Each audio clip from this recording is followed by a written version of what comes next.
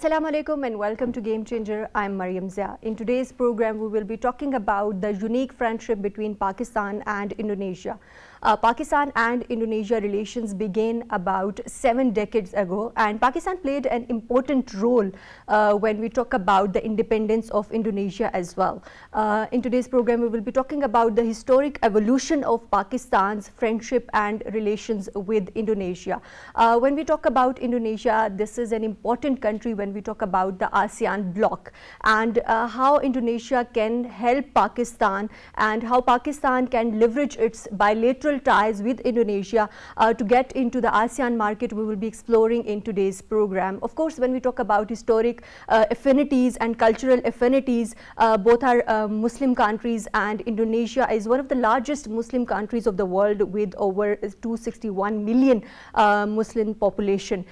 When we talk about Indonesia, of course, this is one of the largest island countries of the world with over 70,000 islands. So there are a lot of opportunities when we talk about the economic ties between both the countries. In today's program, we will be talking about these opportunities and the potential of expanding these relations. To discuss this and more, we're joined in the studios by Ambassador Naila Chauhan. Welcome to the program. And we are also joined by Mr. Shahryar Khan, who is expert in international affairs. Welcome to the program. We're joined online by Dr. Sain Javed, who is economist and expert in international affairs. Welcome to the program. Ambassador Naila, let me start with you. When we talk about this relationship with Indonesia, of course, this is an interesting relation. Both are Muslim countries, so there is affinity, religious affinity as well between both the countries. But let's talk about how the diplomatic relations between both the countries began, and of course, the Bandung Conference also played an important role in evolution of those relations. Let's talk about that. Well, you have jumped into decades. Yes, because the relationship started even before our independence. Yes. Quaid-e-Azam Muhammad Ali Jinnah was, a leader in that sense, that when the Indonesians were fighting for their independence, they were facing problems. And although the process of decolonization in the world had started, but the colonial masters were not willing to let go. So the Dutch were not willing to let go of Indonesia as their colony. So at that time, the Muslims of South Asia, because at that time it was South Asia, it was not India and it was not Pakistan, but they were Muslims, and they went there. About 600. Yes. And out of them, 500 lost their lives. That's a big sacrifice. Right. Of course, this is an important contribution of the Muslims of the South Asia when we talk about this. But do you think that this historic ties between both the countries translated into the diplomatic relations between both the countries as we talk of those relations as of now? Definitely. Definitely.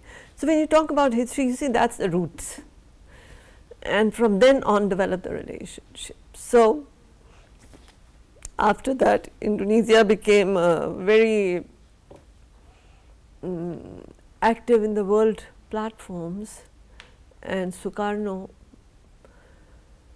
decided to create a non-aligned, because at that time it was Jamal Abdel Nasser and Sukarno and Nehru and of course Quaid-e-Azam. They all thought that this Cold War scenario was oppressive for developing countries. Yes. Consequently, in Bandung Conference, Pakistan was specially invited. Right, in 1955. Yes. And after that, Pakistan and Indonesia have been working together on non-aligned. We are members of OIC. Pakistan was one of the founding members of OIC, and Indonesia joined in with a lot of enthusiasm. Our world vision is very similar. Of course. We are from different, geographic regions. Indonesia hosts ASEAN headquarters. Of course. And when we were there in Malaysia, we tried to get Pakistan sectoral partnership successfully. but as yet we have not been able to get full dialogue partnership, because once India gets into an organization, whichever organization, they create problems for Pakistan. Right. And with that lobbying, we have yet not reached the potential which we wanted to. Of course, we with have not ASEAN countries. Right, right, and there is a lot of potential we will be exploring later in the program. Mr. Shayar, of course, like Ambassador has also highlighted that Bandung conference was one of the key elements that brought both countries together, but of course, historical relation dates back pre-partition as well. What significance this Bandung conference hold today? Of course, when we talk about in the context of BRICS as well, which we discussed in the program, because there are parallel drawings between these two in the international media as well, and how this conference impacted diplomatic ties and evolution of these ties between both the countries. So, Mariam, when it comes to the cooperation, the diplomatic friendship that exists between Indonesia and Pakistan, what we have to see in the context of the whole Muslim dynamic is that Indonesia is the largest Muslim country in the world. Yes. Pakistan is the second largest. They have a combined population of over 500 million people. Yes. Other than that, Indonesia is a very key economic player in ASEAN as well. And we have to keep in mind that the headquarters of ASEAN are also established in Jakarta. Yes. Other than that, when it comes to economic power of ASEAN, we have to see that the association of 10 countries that basically formulates ASEAN, it's coming up as a global economic hub as well when it comes to Southeast Asia. The whole role of China as a global exporter of goods and net importer from ASEAN countries is increasing by the day. So these dynamics kept in mind, the cooperation between Pakistan and Indonesia is something that needs to be capitalized further. I still think the trade volume between Pakistan and Indonesia is hovers between 2.5 to $4 billion, but this is not commensurate to the relationship historically, as you mentioned, that India and Pakistan enjoy. And this, given the preferential trade agreements and the defense cooperation agreements, this relationship is not being realized to the potential that it can go up to. Right. So, yeah, these are the areas that need cooperation. Right. Dr. Sen, when we talk about Pakistan's relations with Indonesia, of course, Pakistan, Indonesia, our joint commission also played an important role in enhancing the bilateral ties between both the countries. Can you elaborate on the role of this commission, and also how the political ties between both the countries have evolved, and what are some of the significant exchange of delegates between both the countries in recent times? So, if I talk about the archipelago of the nation, the Indonesian archipelago is very different from the other world. I mean, it is going to be the fourth largest economy. It would be. And if I see under the favor of the Pakistan and Indonesia, so the bilateral trade between the two countries is heavily in the favor of Indonesia. As per import and export, because if I see through from the economic lens. So trade between two countries had reached 4 billion with more potential in future. So as during 2020, Pakistan exported goods worth 137.20 million and imported goods worth 2.40 billion, recording a trade deficit of 2.26 billion, which is not promising at all. So, but there is a potential. Let me talk about the potential. So, moreover, Pakistan exports continuously declined from the 304.79 million. So, it is in 2018 to 137 million in the contrary to the Pakistan have imported in increase in 8.2 years on year basis. The very important thing is that Pakistan and Indonesia signed a preferential trade agreement, PTA, on 3rd Feb in 2002 in Jakarta, in which Pakistan agreed to offer Pakistan access to 287 tariff line, while Indonesia offered 216 tariff line on preferential trade. So under the PTA, Indonesia offers Pakistan access along 232 tariff lines, of which 103 are zero rated, which is very good. I mean, we must have to take up this. So this is one factor. And then is a preferential list includes fresh fruits, cotton, yarn, cotton fabric, ready-made garments, fan, sport goods, leather goods, and industry. So there are huge lineage to offer on. But the 0% market access is offered to the Kenu, which were married in oranges from the Pakistan, providing level playing field to this product in the Indonesia because it is a highly in demand. So next comes the Pakistan offer to Indonesia, including 313. So 313 tariff lines that includes items such as edible palm oil product, sugar, confectionery, cocoa products, chemical, knitwears, rubber, and wood glassware and electronic products. So Pakistan has offered the same preferential trade agreement on the edible palm oil. So this is very much important. I would ask to the Ministry of Industries and to the Board of Investment that they must have to update. And one more thing, Mariam, I wanted to add it, that I have checked all of their websites. These are all Pakistan's all websites, all ministries' websites are 5 years old. The whole of the data is completely 5 years older. So it's not there updated. is no upgradation. Right. So this is very much important. And then very important thing is Malaysia, under Pakistan-Malaysia trade agreement, they are adjusting Indonesia as well. So palm oil in Pakistan, largest import from Indonesia, and cocoa and the staple field and other things, and whole of the balance is not very much promising, as Serjar is defining very well. But Dr. Sen, like you are also pointing out that the trade volume is basically in favor of Indonesia. What are the factors that we could address to make it in favor of Pakistan, or maybe equitable balance or benefits could be provided to both the countries?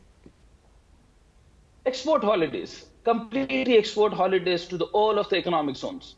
I'm very much, let's take up the G20, let's take up the ASEAN, let's take up everything, let's take up the, as I mentioned, all the very, accurate results of the findings, and I presented to you on the PTV World. So these are a very important thing. We must have to certify and understand this potential issue, that we must have to align all the foreign direct investment targets, and we are already exporting all these, but the export problems are there. We don't have the quality assurance licensing, and we have the weak export licensing. So because of the weak export licensing, there is a less export. So we are in the millions, and imports are in the billions. So imports are 4.3 billion. So Indonesia is taking much benefit of Pakistan. Of course, so why not we are taking the much benefit, because as they are demanding that.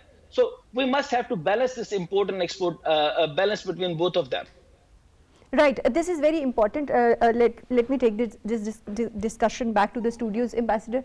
When we talk about D8, of course, both countries are member of D8 as well. So do you think such platforms could help in enhancing the economic relations between both the countries? And what are the key challenges, in your opinion, that we could tackle or address to maybe make the trade volume more in benefit of Pakistan as well? Well, I was a D8 commissioner for Pakistan, so I've been to their summits and conferences.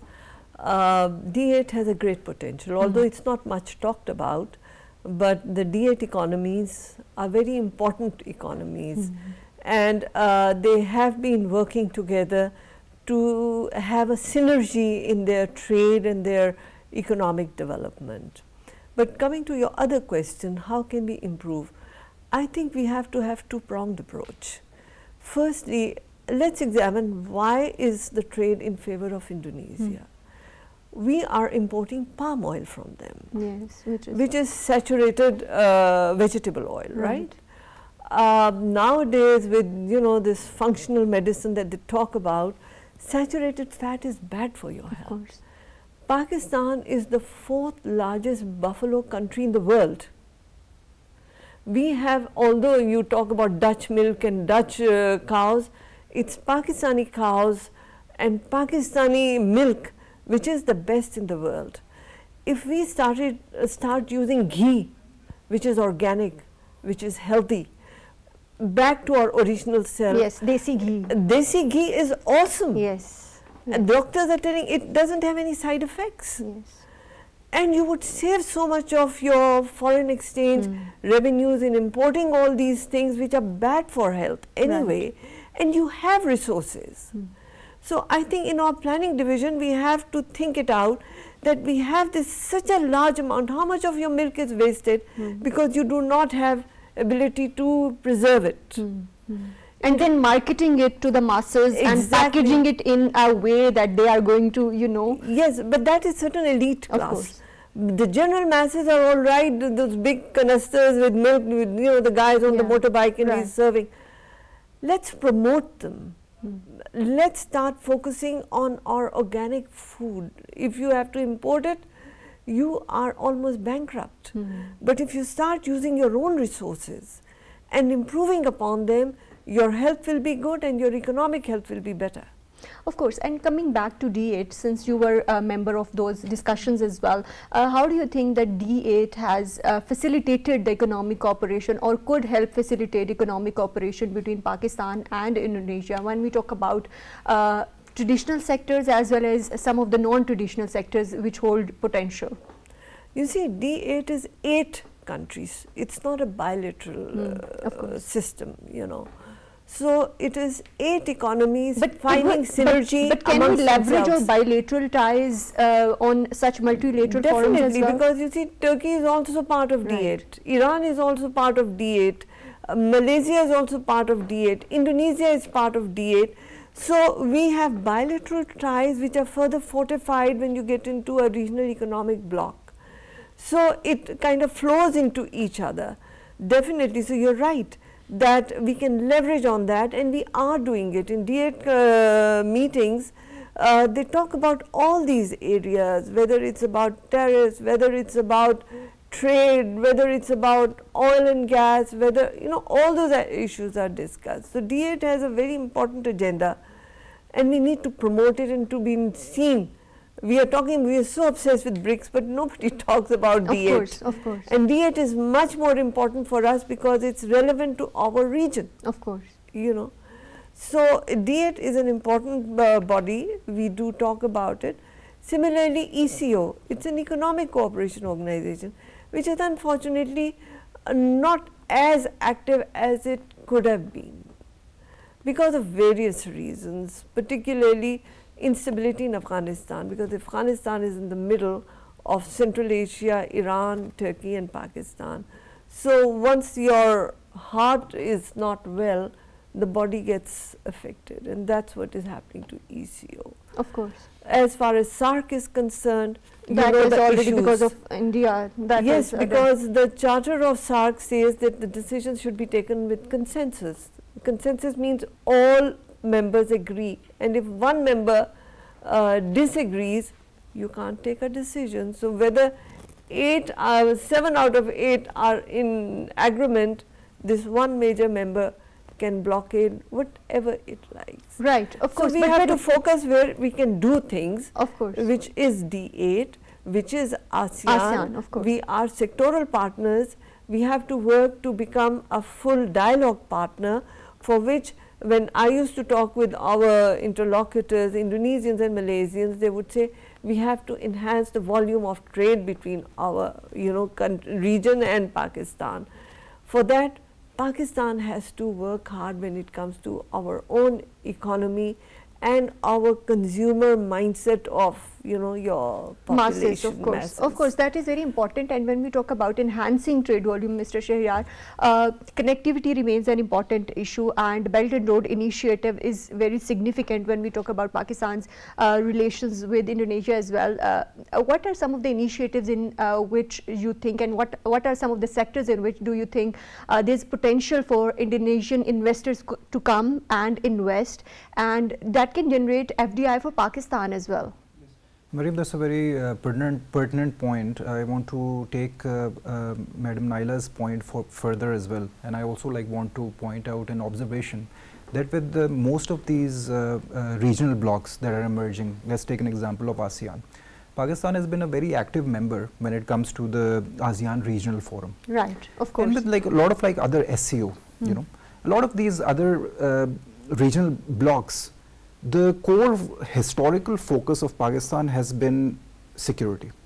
And unfortunately, Pakistan historically has been a very key partner for a lot of like countries, a lot of like blocs when it comes to security. And since now, in the last like 5, 6 years, 7 years, Pakistan is moving its focus more from geopolitics to geoeconomics. That is one of the stumbling blocks that I've observed, because historically Pakistan hasn't like really paid a lot of attention when it comes to becoming part of the global value chains.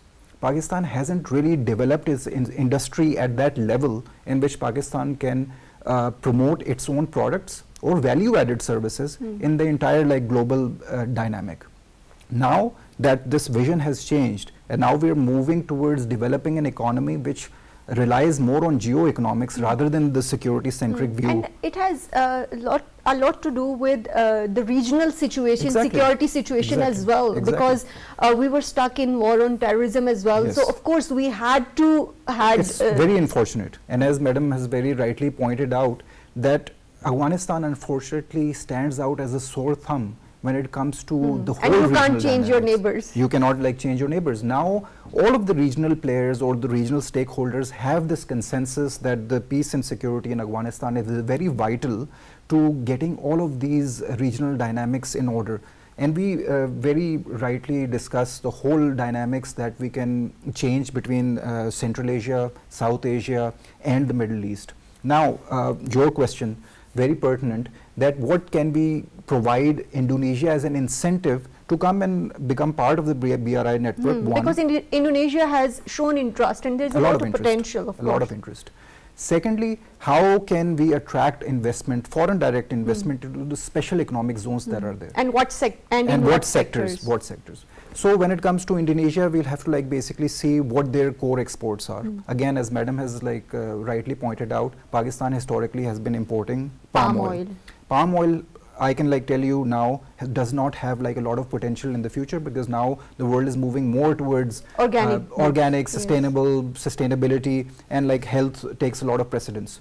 Now, other than that, Indonesia is like very good when it comes to textiles.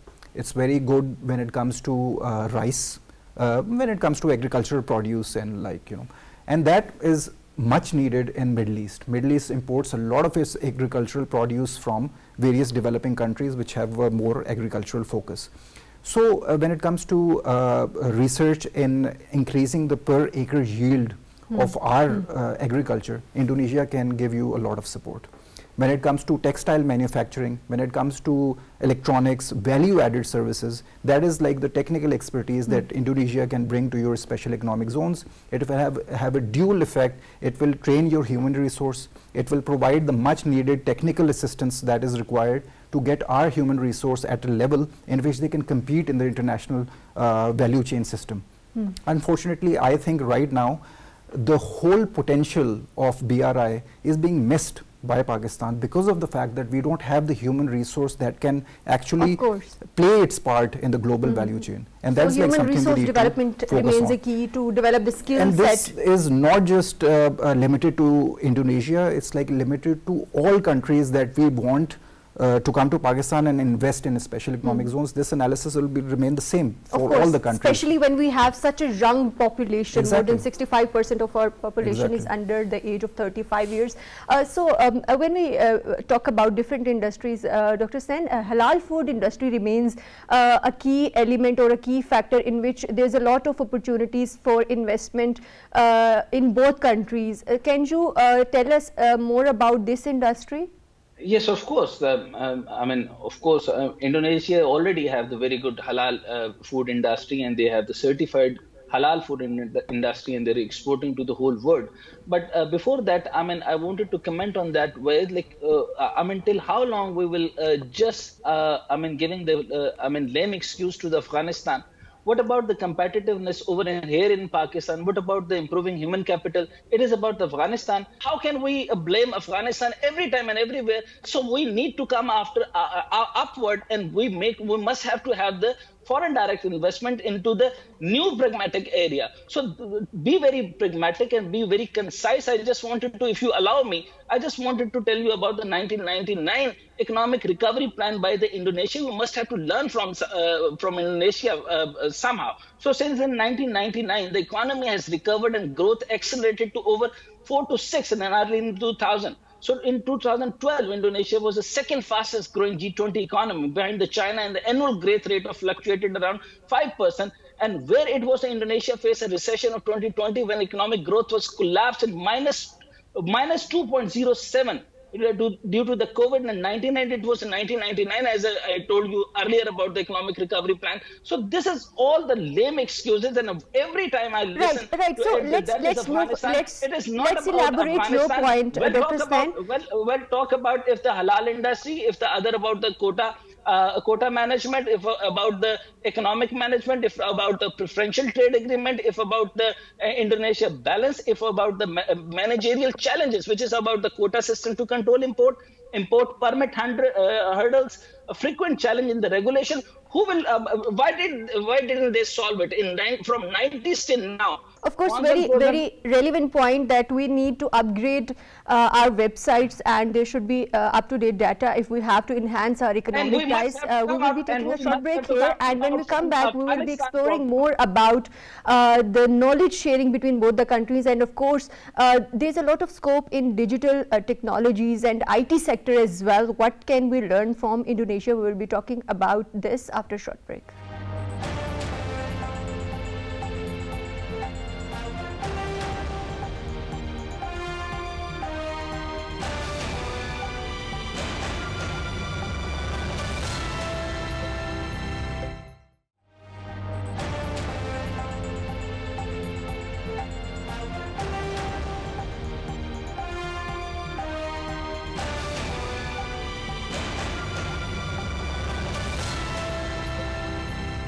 Welcome back. We are talking about Pakistan's relations with Indonesia, and there's a lot of potential when we talk about these ties, but there are challenges as well. So Mr. Shahyar, when we talk about Pakistan's relations with Indonesia in IT sector, and digitalization is of course taking precedent in the global stage as well. So what are some of the areas in which both countries can collaborate? So Mariam, when it comes to Jakarta in Southeast Asia is like fast becoming a hub for innovation. It's a very large city, and they have like a lot of like expertise when it comes to digitization of various services that the government provides to its citizens. When it comes to various services such as like the ID cards or any interaction that happens between the citizen and the state, that is like now more or less digitized. That is like something Pakistan is also moving towards when it comes to Nadra and like other digital services that Pakistan provides. Other than that, Indonesia has a key expertise when it comes to digital financial services, and we know that in Pakistan a lot of our and Islamic banking as well. So those are financial services, right. And now globally financial services are moving towards digital financial services. Main reason for that is like a lot of like Pakistan's population, and in a lot of like developing countries, our populations are unbanked. Most of the population of Pakistan is not capable of opening a bank account, or they will not be allowed to enter a bank. And these people need financial services. These people need to come into the fold of the regular economy. Of course. So digital financial services basically offers this alternative to a lot of like people who would be reluctant to open their formal bank accounts. So that's like where Pakistan and Indonesia can definitely learn. And the movement of these services like insurance, if they want to like take housing loans, and if they want to like start a business, microfinance loan, these have now, Indonesia has this expertise to move all of these services into the digital space. So that's like where we can definitely go. Right. And when we talk about different sectors, blue economy is something that is gaining potential and recognition globally as well. What are some of the areas in which do you think that Indonesia can invest in Pakistan, or there's bilateral investment opportunities for both the countries? In this, I would say we could have a three-pronged approach. Firstly, to attract their investments in our blue economy. Secondly, technical know-how. because we have beautiful, our continental shelf is long.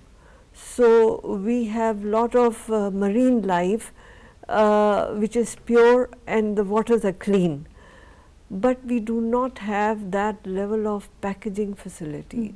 And with blue economy, if your packaging facility is not good enough, they perish. You cannot export it, so you cannot encash it. Indonesia has well developed technology in that, because their blue economy is very strong. Of course. Consequently, we can have a technical know-how exchange, learn from their technology, knowledge sharing, knowledge sharing not only in blue economy, but also our universities are working together. So many Indonesian students are coming here and learning from us, and we are also sending our students there. So, that is another dimension, but the technology exchange, expertise exchange would help us enhance our blue economy. And when we talk about maritime cooperation, do you think there is potential in extending the bilateral ties in that sector? And also, when we talk about ASEAN as well, is there some avenue in ASEAN as well in which both countries can collaborate in enhancing cooperation in maritime? Maritime, how do you define maritime? Because it can be in the context of defense, it can both. be in context maritime of trade. Security, fighting against piracy. In that we are already working. Right. And then ASEAN also has that, system, because against piracy, against all those things. So, we have a strong potential of further enhancing our cooperation in the field of maritime. But when it comes to SEZ, we need to attract the FDIs by attracting their investors, and there are many areas, for example, agriculture. Then in low cost housing also, they have well developed technology. They can build houses fast and not as expensive. Economic. Actually, Indonesia is doing a lot of export on that.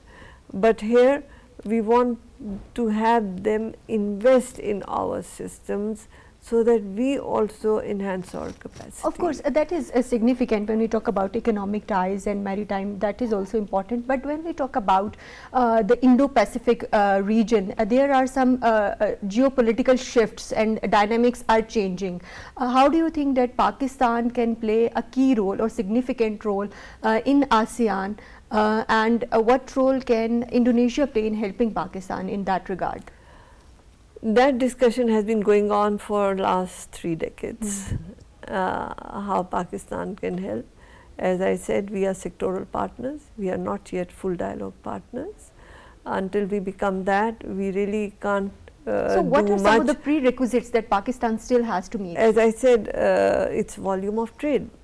We have to start enhancing our exports to them. We have to have, because our volume of trade with each ASEAN member country is not, of course, in favor of those countries. Yes. Not just in those countries, the volume is very less. Right. I mean, what trade have you with Myanmar? What trade level have you with Singapore? What level of trade have you with Malaysia and Indonesia? Indonesia, you have more because you're importing from them. But with the formulation of SIFC, we are optimistic that some of these challenges are going to be addressed by that platform. So, but Dr. Sain, when we talk about different areas of cooperation, of course, strategic cooperation and security cooperation remains a key sector. Can you elaborate on this sector between both the countries? Yes, in recent days, and I'm just hearing in news, I mean, we are going to have the joint collaboration within the China, and we are having the joint collaboration with Indonesia, and of course with the Korea as well. So these are the security challenges we are covering and we are tackling, and we are having the bilateral, trilateral, and multilateral developments in that security area specifically. But as far as the economic collaboration, yes, we are on it. And as far as the security challenges, according to, along with the economic collaboration, Pakistan is an important country due to its strategic location, as we all know that. But the Central Asian, Middle East, and the China.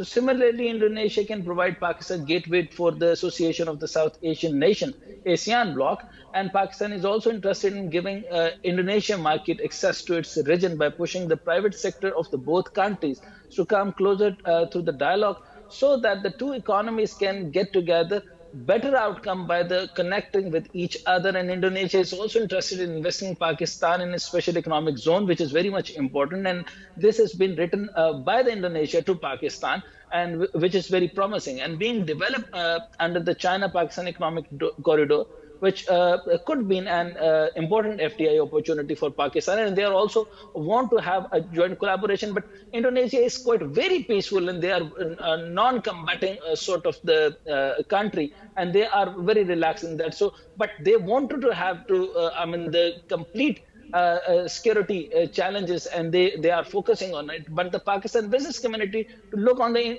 Indonesia as a trade hub for the expanding its export to huge market, as you are telling about the maritime. So this is a huge sector you are talking about very rightly about, and this is a huge gap. We must have to tackle it. As my recommendation into that area is that we must have to explore in the maritime, which has security concerns. Of course, we can collaborate in the blue economy, and you're touching upon the blue economy, which is very much important.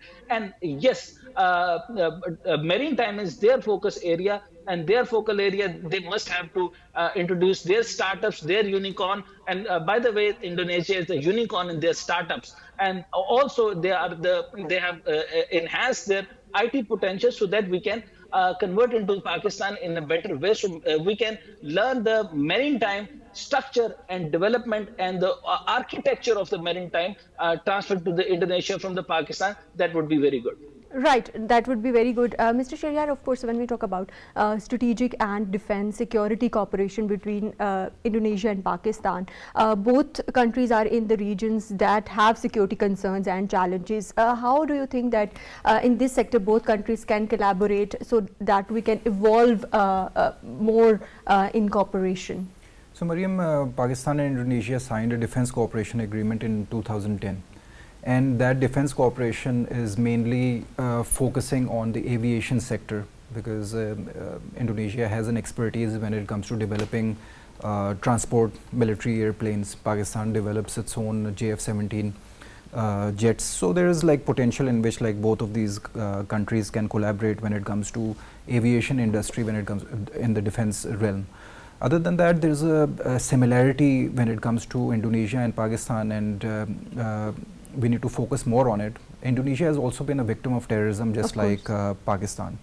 Indonesia being a very diverse population, it has a huge Hindu and a Christian population as well. And being the largest Muslim country in the world, it is also has a secular constitution because of that reason. But despite that, it's a very important member in OIC as well. Indonesia has a lot of expertise when it comes to countering terrorism, because it faces a lot of threats from ISIS, Al-Qaeda and like other organizations. But the expertise that Indonesia has basically developed, which Pakistan can learn from, is in countering violent extremism and developing social cohesion and harmony between various diverse religious groups. So when it comes to that, Indonesia has expertise in legislation, border control, and that is like somewhere Pakistan and Indonesia can elaborate and cooperate a lot. Other than that, when it comes to countering terror financing, Indonesia has like very important legislations, and it's also a very important member. It has an observer status in FATF as well. So when it comes to developing legislation and countering terror financing, Indonesia has a lot of expertise. Other than that, when it comes to developing de-radicalization programs, countering violent extremism programs, because Indonesia also suffers from the fact that a lot of like Indonesian nationals also went to Syria and like they became like fighters in that. Course, and when they returned, what do you do with these fighters? Pakistan faced the same issue. Pakistan is still dealing with the terrorism issue. What Indonesia did different was they developed de-radicalization programs. When they basically, these people returned, they went into rehabilitation centers for like 2 to 3 months, and then they were released into the society. Of course, and when we talk about de-radicalization, cultural exchanges and tourism plays an important role. Can you tell us lastly about the cultural exchange and how can we enhance cultural exchange between both the countries in maybe TVs, films as well, and how do you see the future trajectory of relations between Pakistan and Indonesia? So this is like something that is common between both Indonesia and Turkey. So Indonesia has a huge tourism industry, and we know about the Bali Islands and like the other like tourist hubs and destinations. And Pakistan also has potential for religious tourism as well. Religious tourism as well as like geographical tourism up north and like other eco-tourism, historical tourism, religious tourism. But we haven't again realize the potential, and we're not operating at the level, not even 1/10 of the level at which Indonesia is like, you know, operating at. So the expertise when it comes to developing resorts, when it comes to developing services that general tourists would require, Indonesia can definitely support. A lot of like Indonesian students come to Pakistan and study in Pakistani universities, but I don't see that like exchange taking a lot more volume than it can. And I think like when there's like more cooperation between people to people, business to business, so there are like more areas and opportunities to basically learn from both sides. And that's like one area where Indonesia and Pakistan can collaborate in the future as well. Of course. Thank you very much, Mr. Shehryar Khan, for joining us in today's program. Thank you very much, Ambassador Naila Chauhan, for joining us in today's program. Thank you very much, Dr. Hussain Javed, for joining us in today's program. Of course, in today's program, we talked about Pakistan's relations with Indonesia. Both countries have historic ties, of course, which have evolved over time. But there is a lot of potential when we talk about enhancing the economic relations between both the countries. Cultural exchanges can be enhanced in educational sector. There is a lot of potential in which both countries can collaborate, and on multilateral forums as well, both countries can cooperate as well. That's all from Game Changer tonight. Take care. Allah Hafiz.